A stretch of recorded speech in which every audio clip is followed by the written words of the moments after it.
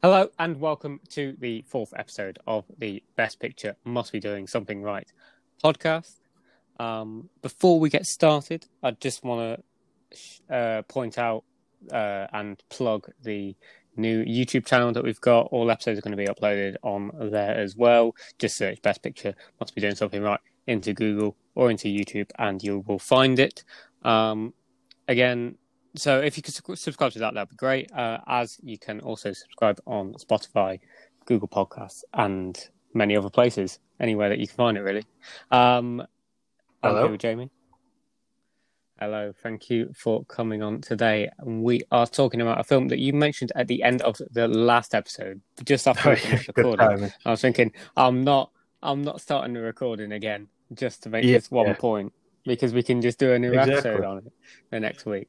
And that film is Lost in Translation. And we were mentioning Lost in Translation because it is written and directed by Sofia Coppola, the ex-wife of Spike Jonze, who directed Her. And Her is written from the perspective of dealing with divorce, while apparently this film is also centered around Sofia Coppola's relationship with Spike Jonze. The film stars Bill Murray, Scarlett Johansson, Giovanni Ribisi, and Anna Faris. It came out in 2003 and was nominated for Best Picture, Best Director, Best Actor, and won Best Original Screenplay, making Sofia Coppola the first woman to ever be nominated in all three of the main categories in Picture, Director, and in Screenplay. Since has happened, I believe Catherine Bigelow, she obviously won Best Picture with The Hurt Locker, and also with Greta Gerwig, and two for Lady Bird, and two from this year as well, Emerald Fennell for Promising Young Woman, and Chloe Zhao for Nomadland. The film was nominated for Best Picture alongside Lord of the Rings: Return of the King, Master and Commander, Far Side of the World, Mystic River, and Seabiscuit in 2003. Shall we get started? Talk about the film. What were your general thoughts? Unfortunately, it was never going to be Return of the King, which was this big epic conclusion. I believe it's the film that's won the most Oscars ever. Yeah, I think so.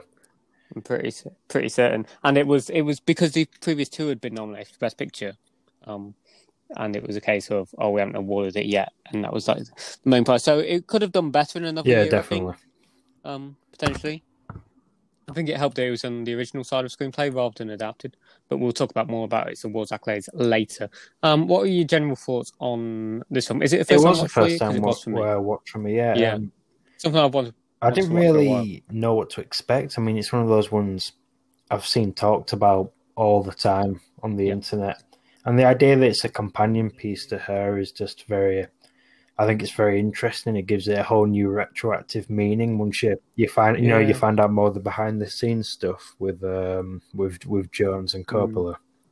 Because it's set place during the relationship rather than her being very much centered around after the relationship. Apparently, just a bit of context with this, the Scarlett Johansson character, whose name is Charlotte, is based on Coppola, and Giovanni Ribisi's character John is based on Spike Jonze. But unfortunately, he's not really much of a character as Giovanni Ribisi. No. He's just kind of is a plot device, and they get him out of the way.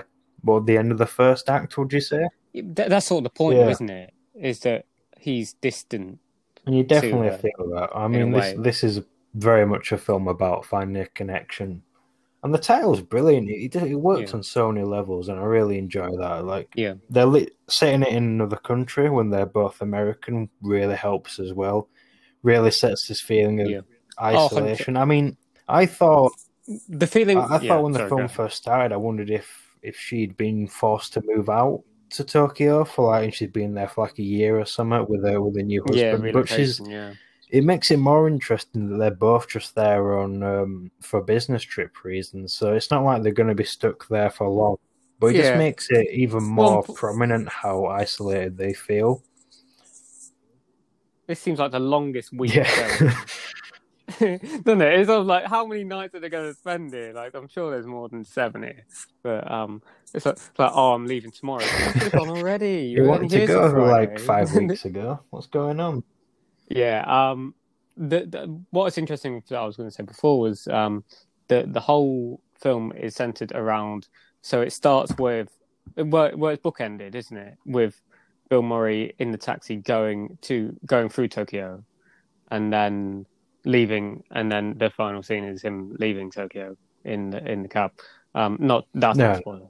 We'll get into spoilers. There's some very interesting things I want to bring up with spoilers. So unfortunately, so basically, if you haven't watched this film already, go and watch it, and then you can come back and listen to that bit, because I think it's way more interesting than this bit, because there's like a central question that I have that will is it a spoiler your whole perspective of the film. It's a romantic comedy without. Yeah, I tell you what, right? This is what I was going to bring up. The whole question I wanted to ask was, do you think this I is don't a think that's a film? spoiler. But I it's don't impossible think that's to a talk. spoiler. No, but it is. Trust me.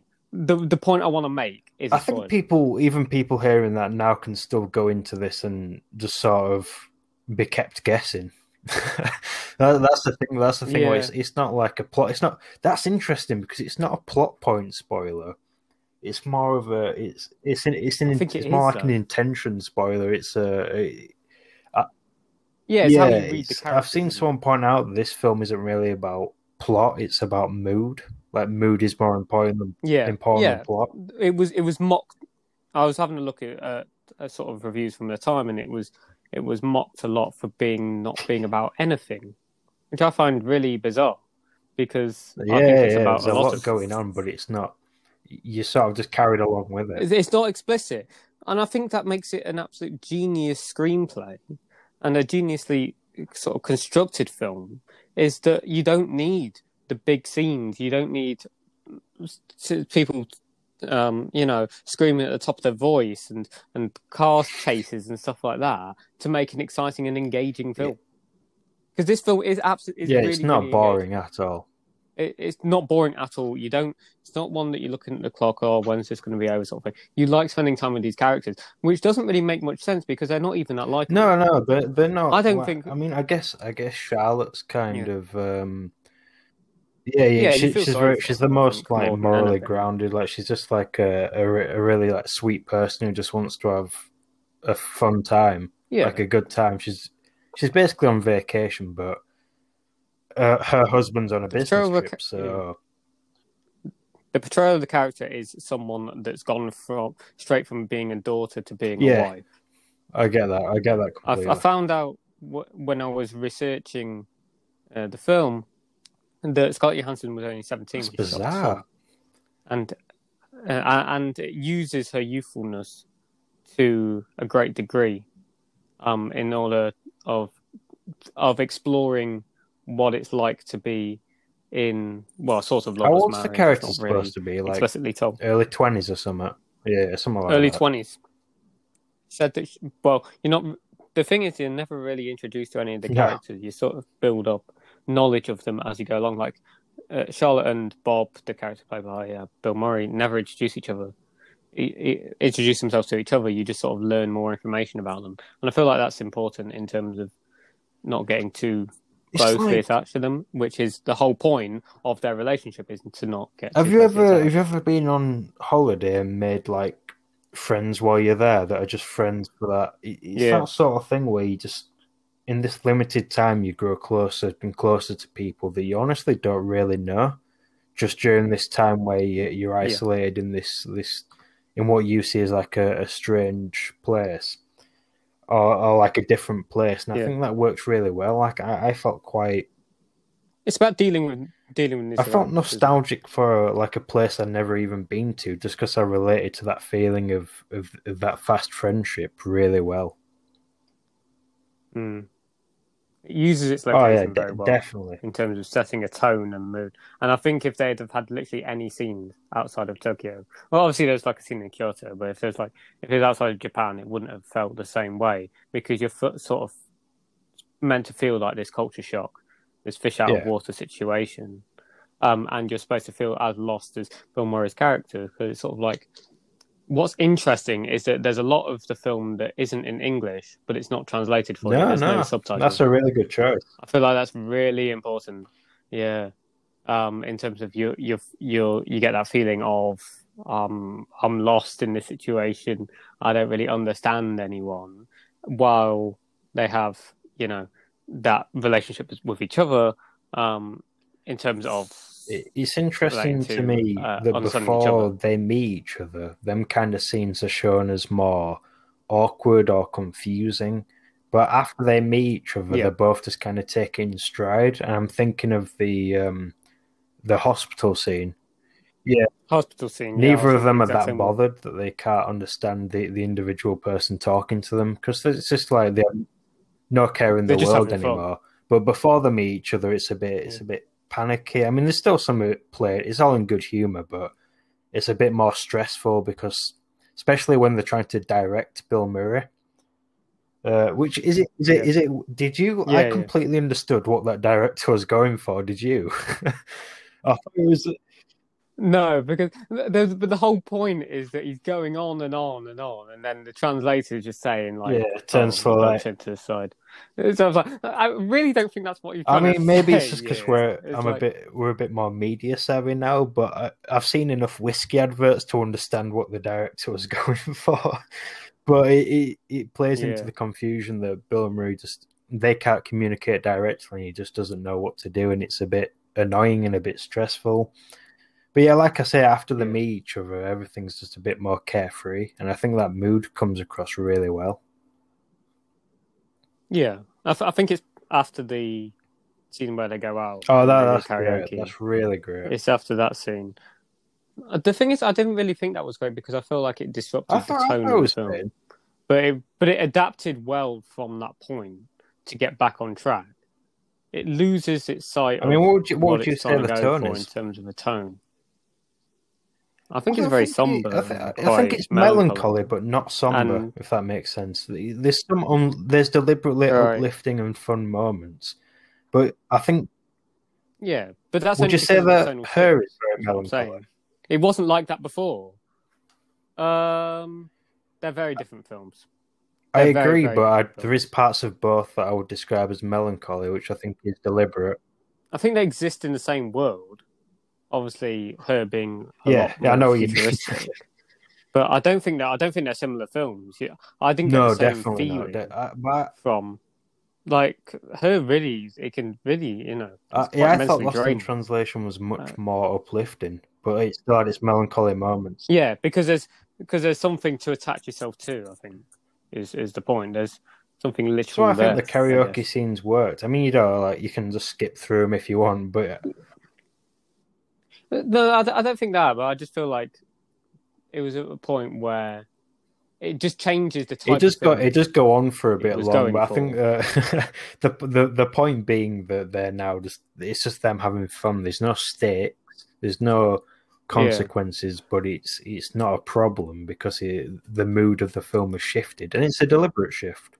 No, but this is the thing though, because I feel like the whole theme of the film is this kind of restrained emotions where they're sort of using each other as their way of escaping that, and this sort of like jovial attitude towards it. I think it changes the kind of way that they see each other. I think sort of thing is what I'm going for. It's a difficult one to sort of.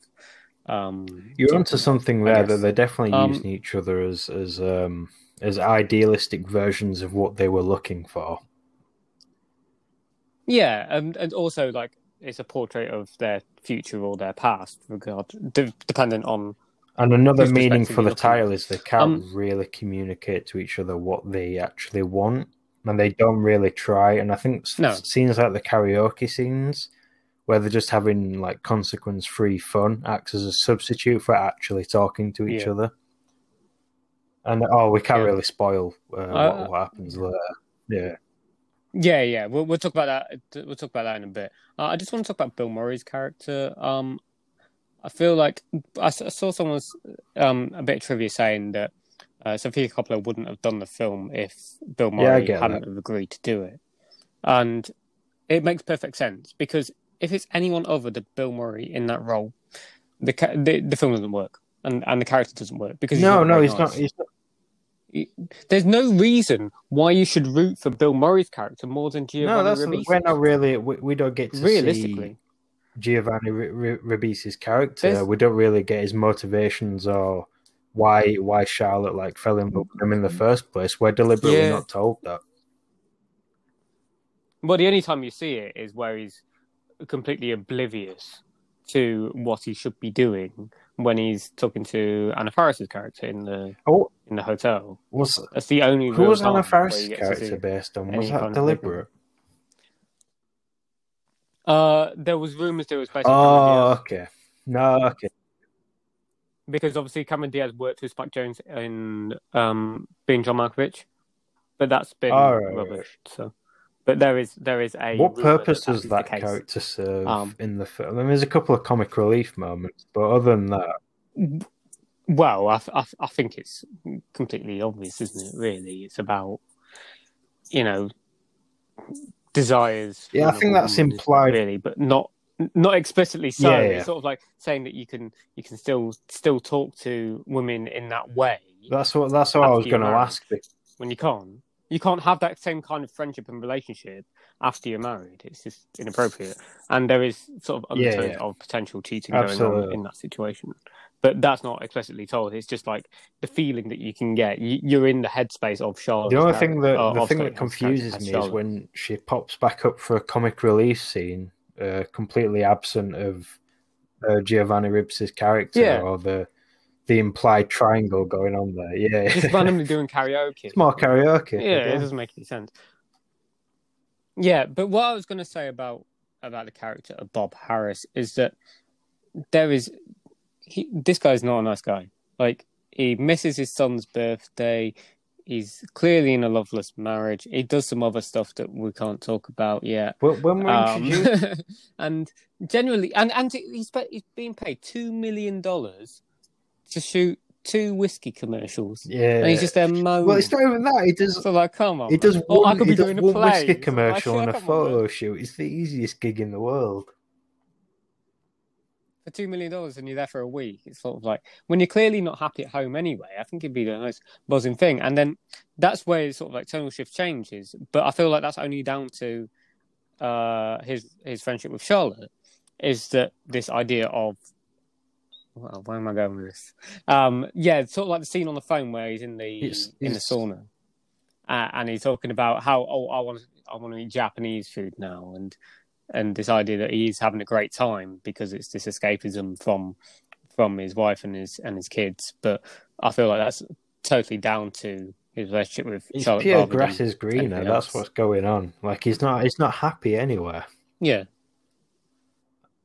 No, but then again, I wouldn't describe him as a depressed person, like in the same way that you would with Theodore Twombly. It's not the same kind, but I definitely feel like he's. I don't know if he's depressed, but he's unsatisfied. Yeah, it's just dealing with 25 years of apparently love. You can interpret it as such as a loveless marriage. It's just a constant going on about the burgundy carpet. Which one is burgundy? Things that aren't important. I feel like, it's a portrayal of a marriage that has run its course, I think, and it's got to the point where everything is just bland and nothing's new. Well, that is a good juxtaposition for how we see Charlotte and John's marriage, which is a new marriage. They're very affectionate to each other, even though it comes to the annoyance of Charlotte at times because she wants that all the time. A bit off topic, but I felt like 10 of those carpet samples were burgundy, or could classify. Yeah, I think that's the point, isn't it? That they're all the same, and you're supposed to differentiate the two, and it's worth sending out. No, it was a different time in 2002. I feel like it does play a lot differently to how it would now. I saw that they were going to make the film on high definition. That was Francis Ford Coppola's suggestion, who's one of the executive producers on the film. But apparently apparently Sofia Coppola saw it as it's not just a film about was more the romantic. main character's romance. It's just sort of like falling in love with that freedom for the little time that they have it. I was going to say that. Yeah, but it doesn't really make much sense because I feel like Tokyo is such a it embraced technology way before other cultures, as you can see with the way that it shoots like arcade scenes and the versions of Times Square. It's not Times Square, but with the advertising, stuff like that. I feel like that would have really embraced the way that it would have played going forward. If it had been shot in HD, I quite liked it on the film. I liked the tone, the vibe it was going for. I was just going to say there is something sort of in the way that Bill Murray's character enjoys just roaming around Japan, where people don't really know him. And this comes up. I'm trying to think of another example, but this idea of a celebrity and they're spending time in a place where nobody knows who they are, and they're enjoying that freedom. Yeah, well, the example I'd use is the time that Daniel Radcliffe went to Comic-Con dressed as Spider-Man. So it's sort of like it's exactly that anyway because he's just wearing a Spider-Man t-shirt and he can fit in where. That's like a romantic ideal in its own right. Just that freedom to roam around and have fun with these people that he barely knows and making these new friends. I mean, it's genuinely one of the most enjoyable aspects of the film. Like, as you say, though, he's not like the greatest person on the planet. Yeah, I mean, in these scenes, he's allowed to be just someone else. Which, and it's a good way of sort of like the way that he transitioned his career as well, because it's a good combination of the former actor he was and the actor he's now, in terms of he still has that kind of like upbeat kind of attitude where he's always trying to be sort of the charmer and the entertainer like he did back in the day, but also fitting in with. So there's very similarities between this and his character in Groundhog Day, for example. But also there's similarities in the way that he portrays it in terms of his recent performances in things like Rob the Casbah and in St. Vincent, and most recently in Sofia Coppola's film that she released last year, On the Rocks. I liked his frequent collaborators. It's a lot easier for him. I mean, the way apparently they got a hold of him was Wes Anderson had to give Sofia Coppola his fax number. I think it was his fax or his answering machine. Yeah. And she had to leave like 100 messages before I got back to her. And then she wasn't even sure he was going to show up until a week before filming. Because a long time ago, I think late 90s, Bill Murray swapped out his management team for literally just a phone, an answering machine, which I think really, no wonder that makes him such a perfect choice for this character. He was just so advanced in his career and he's just so done with everything. He's just taken this massive payoff project, and it's just to get away for a bit. Yeah, exactly. And he's still complaining about it. Yeah, because it's like $2 million. It's a very even if you're a Bill Murray clone. I mean, they use actual footage from Bill Murray projects in the film from SNL to represent a scene of one of Bob's films. Yeah. This, of course, was his only Academy Award nomination, which he was actually one of the major. I think he was a favourite going into the night, actually, to actually win because he won the Golden Globe and he won the BAFTA Best Actor. But I think on the performance from the film in general, really cost him that win and ended up losing to Sean Penn. And we talk a lot about on the show relating to how awards will be voted in retrospect. And I think in retrospect he would win Mystic River because Sean Penn won 5 years later for Milk. Well, Sean Penn won for Mystic River that year, but he also won for Milk in 2008, which is a unbelievable performance. If you haven't seen Johnny Milk, Depp was nominated for Pirates of the Caribbean. I mean, it was at the time. Yeah. It's a stranger time, if you'll pardon the pun. At the time, that was a very refreshing performance. You have to understand. These days, Well, it's just perceived in a very different way. So the way that we look at Pirates of the Caribbean. But not surprised they didn't win. Yeah, exactly. Again, it's another one of those we talk about this every episode, the idea of voting a few years in advance. I do think Lord of the Rings would still win in this case. It was still in picture, yeah, and director, and probably most of the technical things. I think the frustrating thing for the film here would be that it wasn't nominated below the line, which I think is very bizarre. So if you look at its performance at BAFTA, it received 8 nominations? Yeah, 8 nominations compared to the 4 that it received at the Oscars, and it won in actor, actress, and editing. It wasn't even nominated. Yeah, in I find that surprising. Actress. This was a really good breakout role for Scarlett Johansson. Yeah, this is something I wanted to bring up because it's all about context. And I've done a bit of research here about why. Scarlett Johansson was also in a film called Girl with a Pearl Earring in 2003, which was her breakout role because she was cast in that film based on how much she looked like the painting, and she does look a lot like the painting, so she was cast in that one, and that received equal acclaim. And you can only be nominated in Best Actress for one performance. You can't be nominated for both. So it's probably vote split there. I think that would be why. And she also won it BAFTA because Charlize Theron, who won Best Actress that year for Monster, wasn't eligible. She won the following I was going to say because of the change of BAFTA rules relating to. I know Scarlett Johansson wouldn't have won anyway. The Oscars because of Charlize Theron, but I do think she would have deserved the nod if it wasn't for that vote split. Yeah, it's a weird. Yeah, so I think Keisha Castle Hughes was the performance, which was a surprise because Whale Rider was just a small Australian film, and she was like 13, I think, something like that. And it was a very surprising nomination that she got there instead. But it's such is the case with. It's fascinating awards, to me that he won for Best Original Screenplay, well deserved. But a lot of the film was shot with improvisation in mind, which is another reason why Bill Murray was perfect for the role, like literally written for him. Because there's a lot of scenes like when they're in the sushi place where they're just supposed to riff off of each other. And that's what makes, I think, the connection feel so realistic.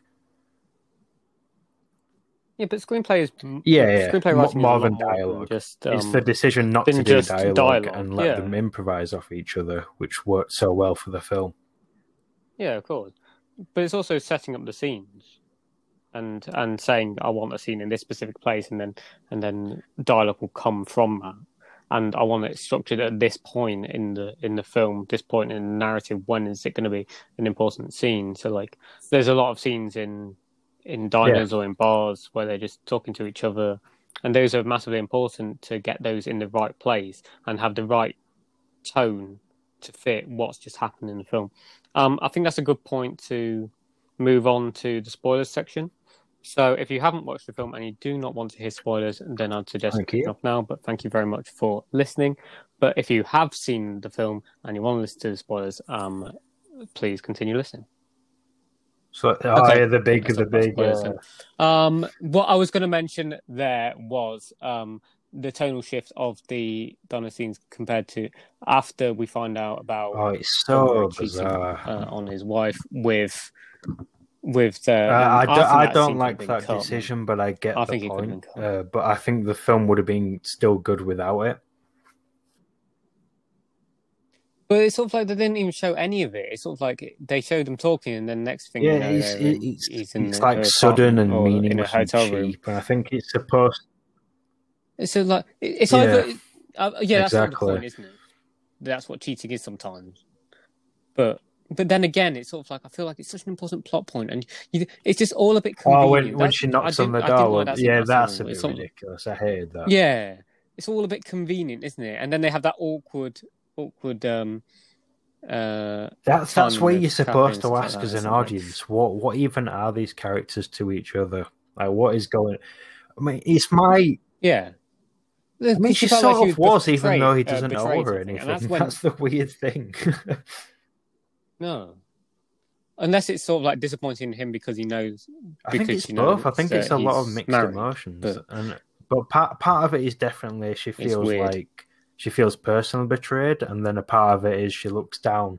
He was sort of like an idealistic friend for her to have while she was there, and now There's now something about him which makes him less perfect, a lot less perfect.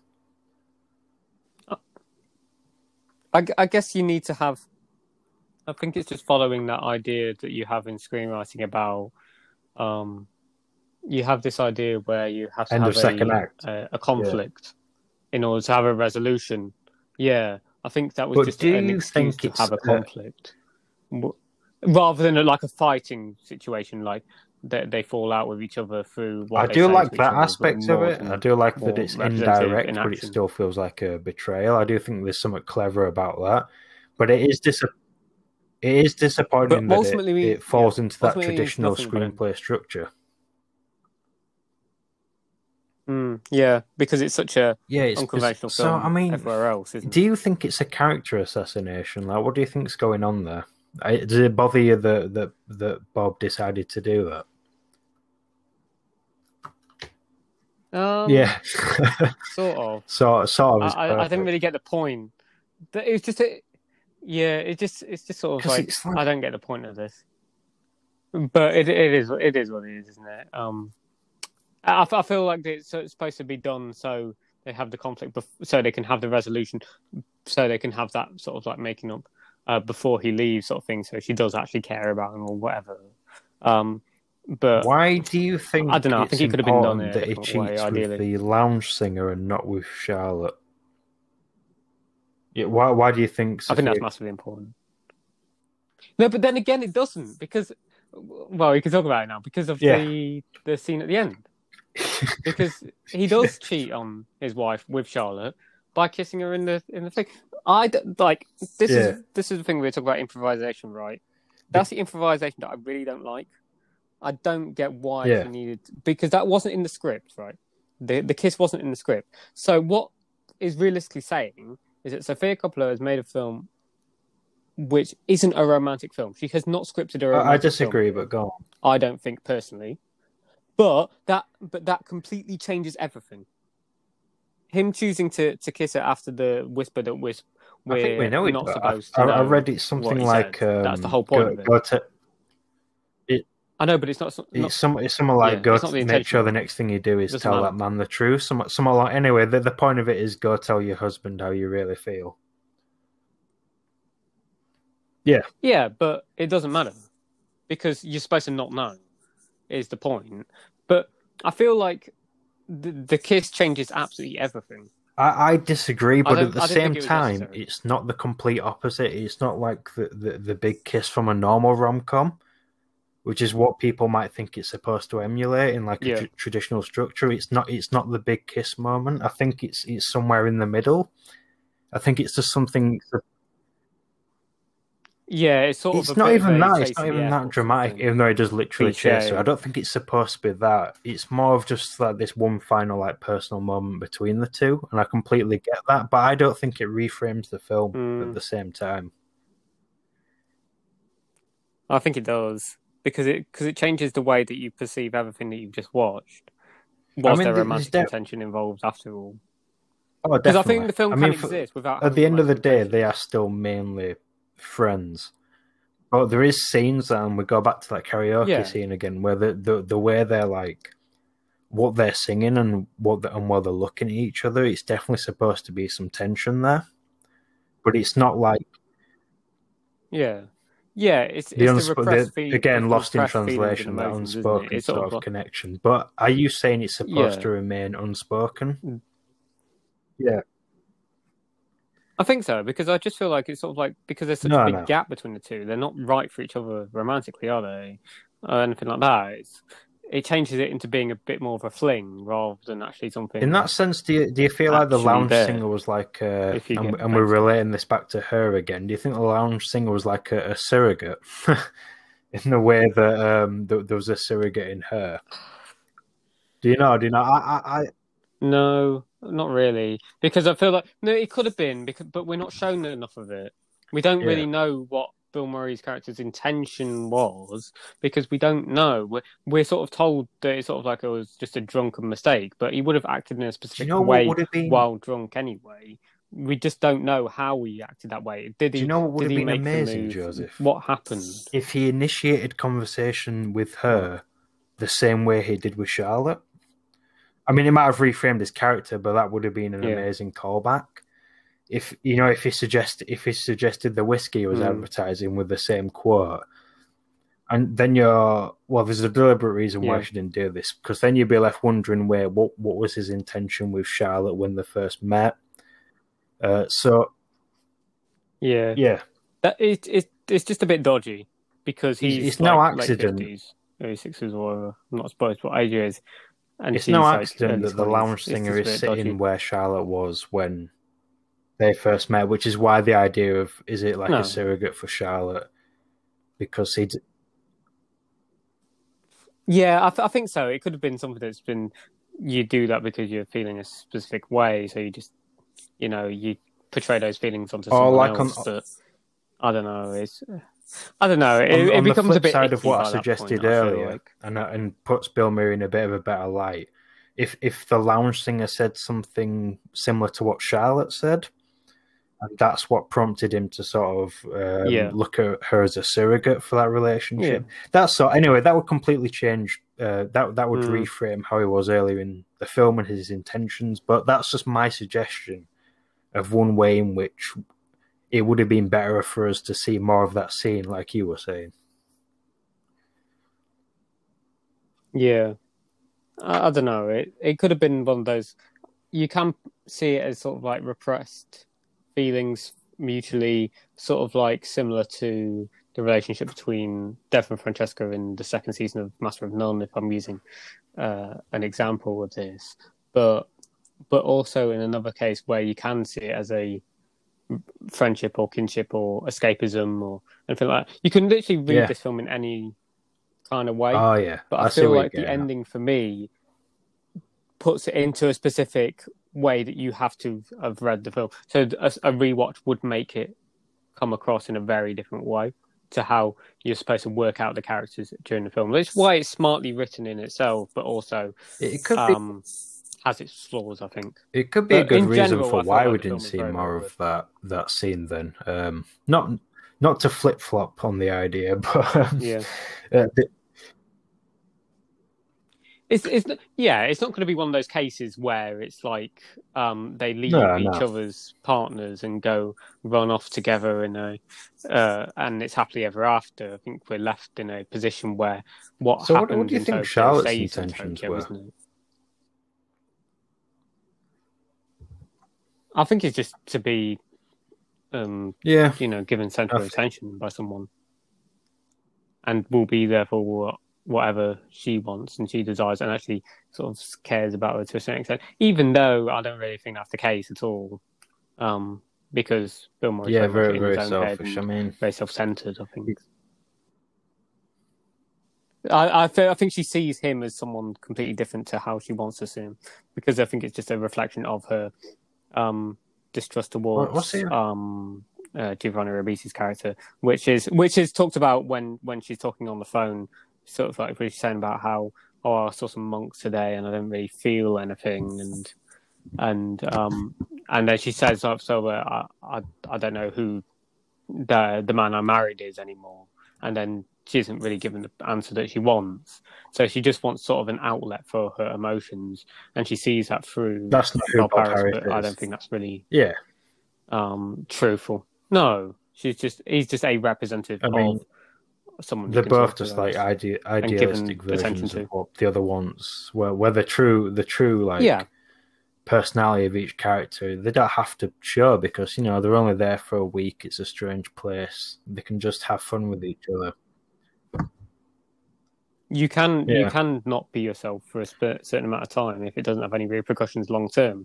The thing is, these things that the characters do should have long term repercussions, but I think we're presented with a reality that they're not just like in real life. I do feel like Charlotte and what's Giovanni Ribisi's character called? John. I think they probably are splitting up if it's supposed to mirror what happened in real life, because I don't think. Yeah, definitely. I mean, and if I don't know if John was cheating. We're not. Are we told that? Did I miss that? Because I think it'd be interesting if he isn't, but just the distrust between the two of them is just, or from Charlotte to John is just enough that she just doesn't. Yeah. And she was like crying out for help, literally crying out for help on the phone to whoever she was talking to. Well, yeah. Well, she needs to find herself, sort of thing. She doesn't have any. Bill Murray says to her when they're having the awkward restaurant scene. He says to her, "Was there no one else there to lavish you with attention?" And that's the closest they have, to a proper argument, which is more grounded and more realistic. And it's not what either of them want while they're there in Tokyo. So they quickly make up and which I thought that fire alarm scene. They quickly just make up like one or two scenes afterwards, which again is. Yeah, but I was really confused with that. So like, when are you leaving tomorrow? Right, it's the middle of the night. So whether is it in the morning or afterwards, or the whole concept of time just goes out the window, really. But I think that's sort of the point where it's like when you're in that situation, time doesn't really matter. And also, I think it's very important when he finds out that she's staying longer. He decides to do the talk show interview. Definitely. I feel like that's a very important scene because he was trying to get back as soon as possible. But as soon as he finds out that Charlotte's staying for an extended period, he says, "Oh, make me stay to do this." I'm not going to lie, I 10 seconds. Incredibly cringy did the to watch. 10-second skip a couple of times over that. I did. That's painful. Yeah, the little heart that he does to the TV and having the translator. That's like my final argument of it being a romantic film is that extension definitely leans towards that. Yeah. Oh yeah. I get it. Okay. I think that will do it. Watch it. If you somehow got to this point and haven't watched it, it's a short film as well. Well, I'd be surprised. You're listening to spoilers. Skip. I think I'll rewatch it now. I'll definitely. This will go on the rewatch list, the mental rewatch list that I have. Yeah, it's definitely one of the most watchable. It is something fun. How does it compare to the films we've done so far? Yeah. They've all been good. I've liked them all. It's probably not making the most entertaining of programs, just saying, "Oh, I like these films," but what can I say? These are really good, and I don't want to really. We'll get into some worse films, I think, over time, but it's like, all for best. The ones we've done so far. What's your pick for best picture? If these were all in the same category, Social Network. Social Network. It's a strong one to start on because there's nothing for a while. It's one of my favourite films of all time. Top that, to be honest with you. There's I'm going to ask. I'll ask that question every couple of episodes and see if your opinion's changed, depending on what we've reviewed. Yeah. I mean, it's weird. I think I didn't like Social Network as much on the second watch as I did on the first watch. I think it still stands objectively as probably the best film, at least for me. Is that our only winner so far? Oh, it didn't win, did it? King's Speech won. Our only King's winner Speech is won in No 2010, Country. right? No Country for Old Men. Oh, it's so straight. He's so straight. Unfortunately, so. Which isn't a bad film. We might review that in a. But it's so bizarre looking back retroactively. Held out, but. Yeah, no. Yeah. It'll be. There's ones that will age worse. Like I think. Well, it's the worst aging one a day after the Oscars as a winner. At the time, like as soon as it was announced, it was one for me where as soon as it was like, no, laptop down, because it's genuinely the film is like 20 years out of date. Anyway, that's a show. That's an episode. No problem. For another show. Thank you, James, for coming on. And hopefully we'll get another episode out soon. Make sure to follow us on Spotify, subscribe on YouTube, and also follow on Twitter. Twitter is the best place if you want to get involved with the show as well, ask any questions or anything like that. And I always put out what film we're reviewing before we do it on there. So if you follow us on Twitter at bestpicture_pod, then you'll be updated whenever any show goes up or when we're about to record a show. So that will do it for today. Thanks very much for listening, and we'll see you again next time.